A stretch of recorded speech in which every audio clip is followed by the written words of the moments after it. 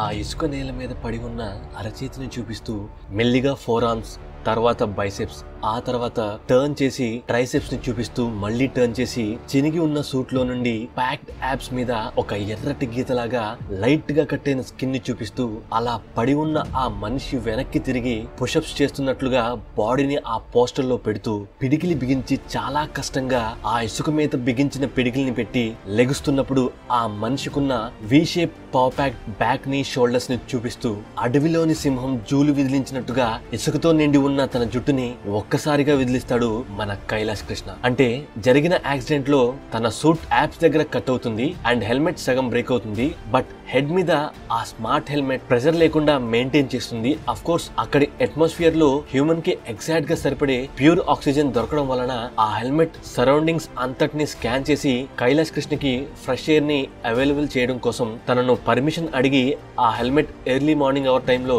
Open చేస్తుంది. So అలా ఆ సూట్ నుండి కైలాష్ కృష్ణ బయటికి వస్తాడు. యాప్స్ దగ్గర కట్ అవడం వలన ఎక్కువగా బ్లీడింగ్ అవ్వకుండా తన షర్ట్ ని వెంటనే చింపి ఆ బ్లడ్ కి అడ్డంగా పెడతాడు. సో ఆ తర్వాత సూట్ నుండి బయటకు వచ్చి ఆ ఇసుక మీద అలా పడుకుని ఉన్న టైంలో అప్పుడప్పుడే సూర్యోదయం అవుతున్న సమయంలో ఆ సూర్యుని కిరణాలు జుట్టు మీద పడుతూ కృష్ణ ఫేస్ ని అక్కడి 3 గార్డ్స్ చూసే క్రమంలో ముందుగా కైలాష్ వెనకాల ఉన్న ఆ సూర్య కిరణాలు వాళ్ళ కళ్ళల్లోకి పడి ఆ తర్వాత మన కైలాష్ కృష్ణ ఫేస్ ని మనకు రివీల్ చేస్తారు. సో అలా ఆ గార్డ్స్ వచ్చి గన్స్ ని ఏం చేసి రెడీగా ఉంచుంటారు. కానీ అసలు ఆ స్పేస్ షిప్ యాక్సిడెంట్ అవడానికి కారణం అండ్ ఆ స్పేస్ షిప్ ఎక్కడి నుండి వస్తుంది, ఎందుకు వస్తుంది అనే ప్రశ్నలకు జవాబు వచ్చేసి మనం ఇప్పుడున్న సమయం నుండి కొన్ని వందల సంవత్సరాల తర్వాత మన టెక్నాలజీ మరింత అభివృద్ధి చెందడంతో మరియు రకరకాల మిషన్స్ లో పరిశోధనల కోసం మనుషులు మరీ ముఖ్యంగా మన ఇండియన్ సైంటిస్టులు ఎంతో పురోగతిని చెంది the advanced autonomous space ships and machineries with greatest tech in the world ని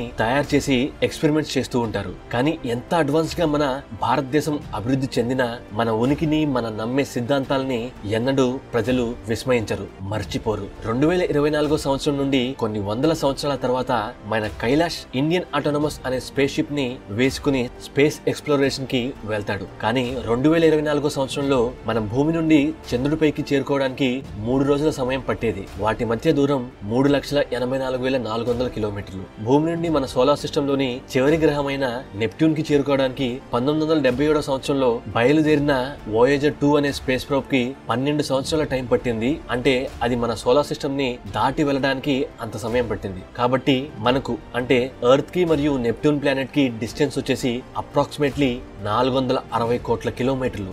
అంటే భూమి నుండి అప్రాక్సిమేట్ గా 12,000 సార్లు చంద్రుడిపైకి వెళ్తే ఎంత డిస్టెన్స్ వస్తుందో ఎర్త్ నుండి నెప్ట్యూన్ కి అంత డిస్టెన్స్ ఉంటుంది. సో ఆబ్వియస్ గా కొన్ని 10 సంవత్సరాలు మనుషులకు నెప్ట్యూన్ మీదకు పోవడానికి సమయం పడుతుంది. కానీ ఇప్పటి సమయంలో అంటే 2524 సంవత్సరంలో అంటే సరిగ్గా 500 సంవత్సరాల తర్వాత టెక్నాలజీ విపరీతంగా అభివృద్ధి చెందుతుంది. కేవలం తక్కువ సమయంలోనే నెప్ట్యూన్ గ్రహానికి చేరుకునేలాగా ఆ స్పేస్ షిప్స్ పగడ్బందీగా రూపాంతరం చెందుతాయి. అది కూడా ఎటువంటి ఉల్కలు అంటే మీటరియోట్స్ వచ్చి తగిలినా తట్టుకునేలాగా అవి సేఫ్ గా తయారు చేయబడతాయి. అంటే భూమి నుండి చంద్రుడిపైకి చేరుకోవడానికి ఇప్పుడు కేవలం 3 నిమిషాల సమయం మాత్రమే పడుతుంది. మరియు నెప్ట్యూన్ ప్లానెట్ కి చేరుకోవడానికి కేవలం 25 రోజుల సమయం మాత్రమే పడుతుంది. అంటే మన సోలార్ సిస్టమ్ ని దాటడానికి 30 రోజుల కంటే తక్కువ సమయమే పడుతుంది. కానీ దాన్ని కూడా అంటే ఆ జర్నీని కూడా తగ్గించడం కోసం, రోజుల సమయాన్ని గంటలుగా మార్చడం కోసం మరియు ఇతర గ్రహాలను అన్వేషించడం కోసం వాళ్లకు కొన్ని ప్రత్యేకమైన గ్రహాలను మరియు లోహాలను అంటే మెటల్స్ యొక్క అవసరం ఏర్పడుతుంది. సో ఆ విషయాన్ని వాళ్ళు powerful space telescopes with intense metal detectors ని యూజ్ చేసి కొన్ని సోలార్ సిస్టమ్ లోని గ్రహాలను, అందులోని ఖనిజాలను ఎస్టిమేట్ వేస్తారు. బట్ కంప్లీట్ గా షూర్ గా అవి ఎగ్జాక్ట్ గా ఆ మెటల్స్ అని వాళ్ళు 100% చెప్పలేరు. సో ఆ మెటల్స్ ని యూజ్ చేసి అల్ట్రా సేఫ్టీ లెవెల్లో ఆ స్పేస్ షిప్స్ ని అప్గ్రేడ్ చేయడం మరియు ఎర్త్ ని ప్రొటెక్ట్ చేయడం కోసం కూడా వాటిని ఉపయోగిద్దాం అనుకుంటారు. అంటే ఎర్త్ లోని న్యాచురల్ రిసోర్సెస్ ని వాడకుండా, గ్రీనరీని కదపకుండా, సోలార్ వేస్ లో అండ్ గ్లోబల్ వార్మింగ్ ని స్పీడెస్ట్ వేలో కంట్రోల్ చేస్తూ, CFCs ని కంప్లీట్ గా ఎరాడికేట్ చేస్తూ, డ్యామేజ్ అయిన న్యాచురల్ ఓజోన్ లేయర్ ని రీబిల్డ్ చేసి సేమ్ అదే ప్రాసెస్ లో ఒక లేయర్ ఇన్సైడ్ ద ఎర్త్ మీద కూడా తయారు చేసి ప్రపంచంలో ఉన్న సైంటిస్టులు అందరూ కష్టపడి ఈ 500 సంవత్సరాల్లో ఈ పురోగతిని సాధిస్తారు. అంటే ఎర్త్ ని పాస్ట్ లోకి తీసుకువెళ్తారు. కానీ హ్యూమన్స్ అంటే మనం ఫ్యూచరిస్టిక్ గా ఉంటాం, హైలీ అడ్వాన్స్డ్ గా ఉంటాం. సో అలాంటి క్రమంలో సైమల్టేనియస్ గా స్పేస్ ఎక్స్ప్లోరేషన్ కి సంబంధించిన clear cut knowledge, equipment, solar waves, మీటియోర్స్ అంటే ఉల్కలను ఎలా తట్టుకోగలము అనే దాన్ని చాలా బాగా పరిశోధించి 2524 సంవత్సరంలో మన కైలాష్ కృష్ణ ఇండియన్ ఆటోనమస్ లో బయలుదేరి వెళ్తాడు. అలా రకరకాల గ్రహాలని కనుగొంటూ ఆ గ్రహాల్లోని కండిషన్స్ ని పరిశీలించి అవి మానవులకు భూమిలాగా ఆతిథ్యం ఇవ్వగలవా లేవా అన్న దానిపైన అన్వేషిస్తూ మరియు హాల్టింగ్ ప్లేసెస్ లాగా అంటే స్పేస్ షిప్స్ లో కొన్ని నెలల ప్రయాణం తర్వాత ఆ ఆస్ట్రోనామర్స్ విశ్రాంతి తీసుకోవడానికి, స్వచ్ఛమైన గాలి పీల్చుకోవడానికి అక్కడ రెస్ట్ తీసుకొని మరింత ముందుకు అంటే ఇతర ప్లానెట్స్ ని వెతకడానికి మరియు కొన్ని మానవ అనుకూలిత గ్రహాలను కనుగొంటూ దానిలో పరిశోధనలు చేస్తూ అంటే మానవరహిత పరిశోధనలు చేస్తూ వాటి రిపోర్ట్స్ ని ఎర్త్ కి పంపిస్తూ ఉంటారు. అలా స్పేస్ లో ఒక ప్రత్యేకమైన బృందం తిరుగుతూ ఉంటారు. అలా ఒకానొక స్పేస్ షిప్ పైన ఇండియన్ ఆటోనమస్ లో మన కైలాష్ కృష్ణ ఉంటారు. అలా కొన్ని రోజుల ప్రయాణం తర్వాత ఒక గ్రహాన్ని చూసి మంత్రముగ్ధులైపోతాడు కైలాష్. ఎందుకంటే భూమిని పోలిన భూమి లాంటి గ్రహం బాహ్యం నుండి చూసిన అదే size and appearance and deep scan చేస్తే oxygen level and weather, protective layers, gravitational pull, special moons exactly matches to the earth and moon specifications. But greenery కొద్దిగా తక్కువ అవుతుంది అండ్ ఆ గ్రహం లైట్ రెడిష్ కలర్ లో ఉంటుంది. అలా అన్ని కుదిరి ఇంతకు ముందు చూసిన గ్రహాల్లాగానే అన్ని ఉన్నప్పటికీ వాటిల్లో లేని ఒక విషయం మనం ఇప్పుడుంటున్న భూగ్రహంలో ఉండే ఒక గొప్ప విషయం ఈ గ్రహంలో కైలాష్ కృష్ణకు కనిపిస్తుంది. అందుకనే ఆ గ్రహం వైపుగా రోబోట్ ని పంపకుండా స్వయంగా తనే ఆ గ్రహం వైపు వెళ్తాడు. ఈలోపు అప్పటికప్పుడు ఆ గ్రహానికి E7 అనే పేరు పెడతాడు. అంటే ఎర్త్ లాగా ఉండే ప్లానెట్స్ ని అప్పటికే 6 నంబర్స్ ని కనుగొంటారు. కాబట్టి మన ఎర్త్ ని మినహాయించి అలాంటి ప్లానెట్స్ ఇది 7ది. కాబట్టి దానికి E7 అని పేరు పెడతారు. సో స్కాన్ చేసినంత వరకు ఎటువంటి ప్రాబ్లం ని ఆ షిప్ చూపించదు, అంతా ప్లెజెంట్ గానే ఉంటుంది. బట్ E7 లోని లేయర్స్ ని దాటుకుని లోనికి వెళ్లే కొద్దీ అక్కడ నేల మీద కొద్దిగా రెడ్డిష్ కలర్ లో కనిపిస్తుంది అండ్ సమ్ రెకేజ్ డిటెక్ట్ చేస్తుంది ఆ స్పేస్ షిప్. సో అక్కడే ఆగి మొత్తాన్ని ఇంకోసారి క్లియర్ స్కాన్ చేస్తుంది ఆ షిప్. అలా స్కాన్ చేసే క్రమంలో హీరో గారికి మైండ్ బ్లాక్ అయ్యే ఒక ఇమేజ్ కనిపిస్తుంది. అది కూడా నేకెడ్ ఐకి అంటే కంటికి డైరెక్ట్ గా ఆ ఇమేజ్ కనిపిస్తుంది. సో ఎప్పుడైతే ఆ స్పేస్ షిప్ స్పేస్ లోనే E7 గ్రహం బయటే ఆ ఇమేజ్ ని డిటెక్ట్ చేస్తుందో అప్పుడు కైలాష్ కృష్ణ నిజమా కాదా అని ఆ E7 లోకి వస్తాడు. కానీ కిందకు వచ్చిన తర్వాత నేకెడ్ ఐకి ఆ ఇమేజ్ కనిపించడం వలన కన్ఫర్మ్ చేసుకుంటాడు. అలా కిందకు వస్తున్న క్రమంలో సడన్ గా బిగ్గెస్ట్ లైట్నింగ్ తో బ్రాడ్ డే లో హెవీ లైట్నింగ్ వచ్చినట్టుగా ఒక లేజర్ బీమ్ వచ్చి ఇండియన్ ఆటోనమస్ కి తగిలి అది కూలిపోతుంది. బట్ ఆ కూలిపోయింది ఐఏ షిప్ లోని ఒక పార్ట్. అంటే ఐఏ షిప్ లోని ఒక పార్టే ఈ ముక్కలుగా విరిగిపడి అంత పెద్దగా కనిపిస్తుంది. Then imagine mother ship space లో ఎంత పెద్దగా ఉంటుందో అండ్ దాంట్లో కైలాష్ కృష్ణ మాత్రమే ఉంటాడు. సో ఇంతకు ముందు చెప్పుకున్నట్టుగా కైలాష్ సింహం జూలు విదిలించినట్టుగా తన జుట్టును విదిలిస్తూ ఫియర్స్ ఐస్ తో అలా నుంచుంటాడు. సో అక్కడున్న ఆ ముగ్గురు గార్డ్స్ మన కైలాష్ ను వాళ్ళ ప్లేస్ కి తీసుకుపోవడానికి పర్మిషన్ అడిగి వాళ్ళ హెడ్ నుండి క్లియర్ ఇన్స్ట్రక్షన్ రావడంతో వాళ్ళు కైలాష్ ని అండర్ గ్రౌండ్ లోకి తీసుకువెళ్తారు.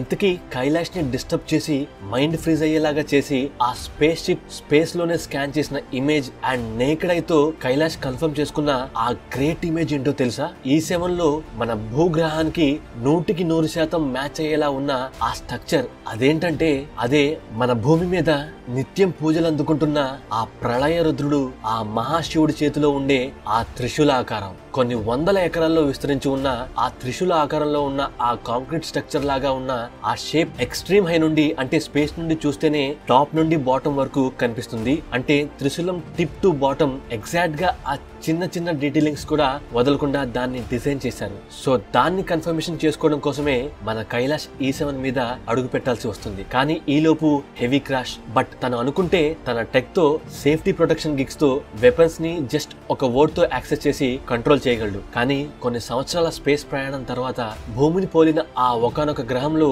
భూమి మీద నిత్యం పూజలు అందుకునే ఆ మహాశివుని త్రిశూల ఆకారం ఇక్కడ దర్శనం ఇవ్వడం ఏంటి? అంటే మనకంటే ముందు మన పూర్వీకులు ఇక్కడికి వచ్చారా లేక అసలేం జరిగింది? వీళ్ళెవరు? వీళ్లకు ఈ ఆకారం ఎలా తెలుసు? ఇది యాదృచ్ఛికమా లేక అవి రెండు ఒకటేనా అనే సందేహాల నడుమ కైలాష్ కృష్ణ దాన్ని కనుక్కోవడం కోసం వెపన్స్ ని యాక్సెస్ చేయకుండా ఉంటాడు. ఒకవేళ ఇండియన్ ఆటోనమస్ హ్యూమన్ రోవర్ ని కాల్చింది జస్ట్ రోబోట్సే అయితే కేవలం మెషినరీ అయి ఉంటే నేల మీద పడ్డప్పుడే నేను సూట్ లో ఉన్నప్పుడే నన్ను కాల్చాలి అండ్ నా సూట్ ఎప్పుడో నాకు ఇన్ఫార్మ్ చేసేది ఇన్కమింగ్ ఫైర్ అని. బట్ నన్ను అంటే మేబీ మనిషి ఆకారంలో ఉన్న నన్ను డిటెక్ట్ చేసి కాల్చకుండా ఆగారు అంటే మేబీ హ్యూమన్స్ ని అవి కాల్చ ఛాన్స్ లేదా, అంటే ఆ ఆపరేటర్ హ్యూమనా లేక హ్యూమన్ ప్రోటోకాల్ ఏదన్నా ఇక్కడ ఉందా అని స్ప్లిట్ సెకండ్స్ లో ఆలోచిస్తూ ఎటువంటి అటాక్ తన మీద రాకపోవడంతో తన హ్యూమన్ బ్రెయిన్ తో ఆలోచించి వెంటనే తన స్పేస్ సూట్ ని wait for a while, it's two risky to leave the suit, they might shoot after you remove the suit అని వార్న్ చేస్తున్నప్పటికీ వేసుకున్న సూట్ ని వదిలేసి ప్రశాంతంగా అక్కడ గాలి పీలుస్తూ ఆ ఇసుక మీద పడుకుంటాడు కైలాష్ కృష్ణ. అలా ఆ గాడ్స్ కైలాష్ ని తీసుకెళ్తున్నప్పుడు ఆ స్ట్రక్చర్ ని చూస్తే ఇట్స్ నాట్ కాంక్రీట్ బట్ ఆ టైప్ లోనే ఉంటుంది. అండ్ ఆ స్ట్రక్చర్ కింద ఒక పెద్ద సిటీనే ఉంటుంది. అండ్ ఆ సిటీ పైన ఆ పెద్ద త్రిశూలం స్ట్రక్చర్ కట్టి ఉంటుంది, just like A logo. And ఈ సిటీ ఆ ఏరియాలో ఒక పార్ట్ మాత్రమే. ఇలా ఇంకొద్దిగా ముందుకు పోతే గ్రీన్ గా ఉండే సిటీ కూడా వస్తుంది అని కైలాష్ కి తెలుస్తుంది. సో అలా ఈ స్టోరీని ఇక్కడతో ఆపేస్తున్నాను. సో జస్ట్ మనకు దొరికిన కొన్ని డీటెయిలింగ్స్ కి మన ఇమాజినేషన్ ని జోడించి మన ఓన్ గా రాసిన స్టోరీ ఇది. అది కూడా జస్ట్ కొద్దిగానే రాశాను. సో ఇది స్టోరీని డీప్ గా బిల్డ్ చేస్తే వేరేలాగా ఉంటుందేమో నాకు కూడా తెలీదు. ఏమేమి ఐడియాస్ వస్తాయో నేను కూడా చెప్పలేను. సో ఇప్పట్లో దీన్ని కంటిన్యూ చేయను, కొద్దిగా టైం తీసుకొని మెల్లిగా రాసుకుందాం. అది కూడా ఈ వీడియో మీకు నచ్చితేనే. సో కంప్లీట్ గా ప్రాజెక్ట్ కే స్టోరీ వేరు, మన స్టోరీ వేరుగా ఉంటుంది. సో ఇప్పటి వరకు చెప్పిన స్టోరీలోని డీటెయిల్స్ ఈ పోస్టర్ ని బట్టి చెప్పింది. అండ్ కొన్ని ఈ పోస్టర్ లో ఒకవేళ ఉంటే ఇలా ఉండొచ్చేమో అని అనుకుని చెప్పిన స్టోరీయే. ఫర్ ఎగ్జాంపుల్ గా డీటెయిలింగ్స్ లోకి వెళ్తే డీటెయిలింగ్ నెంబర్ 1, ప్రీవియస్ వీడియోలో బిగ్ క్రీచర్ టైప్ లో షిప్ మీద ఒక పెద్ద మనిషి కూర్చొని గన్ పట్టుకుని ఉంటాడు అని చెప్పుకున్నాంగా. సో అది యాక్చువల్ గా మనిషి కాదు, it might be A decoy are like A deviation. But actual గా గన్ పెద్దదే, కానీ దాని ఆపరేటర్ షిప్ లోపల కూర్చొని చుట్టూ చూస్తుండొచ్చు. అండ్ ఆ ఇండియన్ ఆటోనమస్ షిప్ పార్ట్ వచ్చినప్పుడు దాన్ని డిటెక్ట్ చేసి కాలుస్తాడు అని ఇమాజిన్ చేసి అలా చెప్పాను. డీటెయిలింగ్ నెంబర్ 2, మన ప్రీవియస్ వీడియోలో హిందీ లెటర్స్ లాగా ఉన్నాయి అని చెప్పుకున్నాంగా. సో దాన్ని డీకోడ్ చేయడానికి ట్రై చేస్తున్నప్పుడు అది ఖచ్చితంగా హిందీ ఫార్మాట్ లాంగ్వేజే అని మాట్లాడుకున్నాం. అండ్ నేను డీకోడ్ చేసింది కంప్లీట్ గా కరెక్టే అని చెప్పలేను, కానీ సమ్ 51% కరెక్ట్ లాగా అనిపించింది. అంటే ఆ వర్డ్ పేరు ఆటోనమస్ లాగా అనిపించింది. అంటే దాని అర్థం గూగుల్లో చూస్తే autonomous systems are operated independently of the other management and control systems, though May include human operators as a part of the operation. అంటే ఇండిపెండెంట్ గా మనుషులు లేకుండా ఆపరేట్ చేసే మెషిన్సే అని అర్థం వస్తుంది. సో ఇప్పుడున్న స్పేస్ షిప్స్ అంటే present year 2023లో maximum autonomous space ships like the first made in Indian ma'am, అంటే ఫస్ట్ అటెంప్ట్ లో the cheapest space ship ever made for Mars mission, MOM. అంటే మామ్ కాదు, it's MOM, Mars arbiter machine మనోళ్ళు చేసిందే. So ఆ satellite ని ఇక్కడ నుండి ఆపరేట్ చేస్తూ సెప్టెంబర్ 24, 2014 మార్స్ ఆర్బిటర్ లోకి ప్రవేశపెట్టారు. అండ్ అక్టోబర్ 2, 2022 దాని సిగ్నల్స్ కట్ అయిపోయాయి. ఆ తర్వాత మన ఇస్రోకి దానికి సంబంధాలు తెగిపోయాయి అని, మనం దాని సిగ్నల్ లాస్ట్ అయ్యాము, దాన్ని కోల్పోయాము అని ఇస్రో వారు అఫీషియల్ గా అనౌన్స్మెంట్ లో చెప్పారు.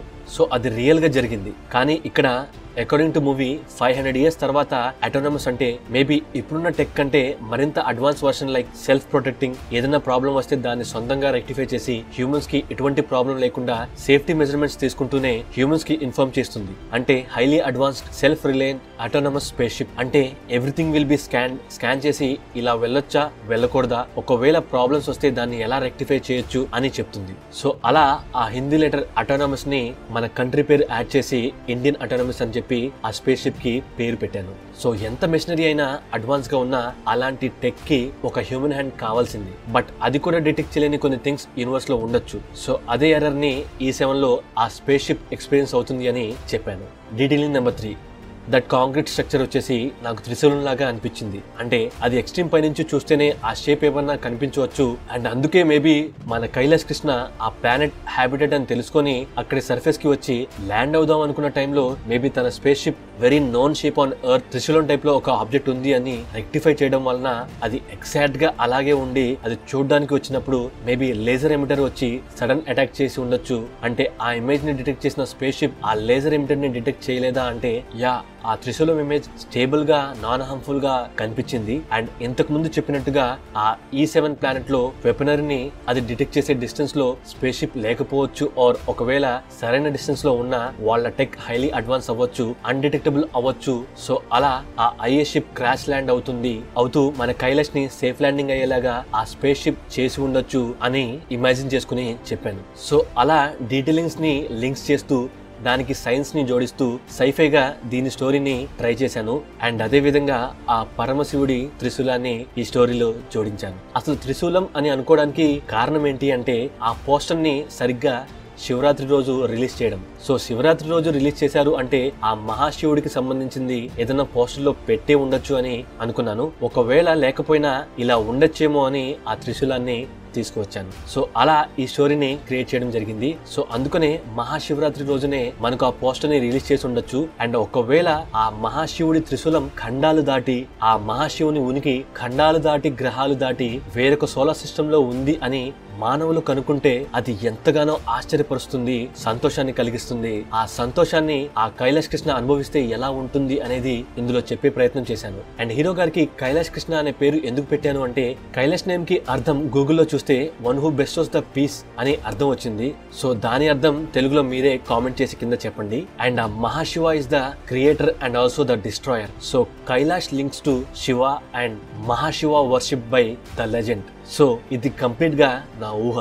మీకు నచ్చితే ఒక లైక్ వేసుకోండి, కామెంట్ చేయండి, మన ఛానల్ సబ్స్క్రైబ్ చేయండి. నచ్చకపోతే క్రిటిసైజ్ చేయండి, బట్ బూతులు లేకుండా. మీ సపోర్ట్ వల్లనే మన ఛానల్ స్టాండర్డ్ గా ఉంది. మెల్లిమెల్లిగా అందరూ రికగ్నైజ్ చేస్తున్నారు. రీసెంట్ టైమ్స్ లో మన hit series Saindhav director Shailesh కొలన్ గారు కూడా మన వీడియో చూసి వీడియో నచ్చింది, బాగా చేసావని చెప్పి మెచ్చుకున్నారు. సో ఆ అప్రిసియేషన్ నాకైతే చాలా పెద్ద విషయం. సో అక్కడి వరకు రీచ్ అయ్యేలాగా డెఫినెట్ గా చేసింది మీరందరే. So heartfully thank you. Love you all.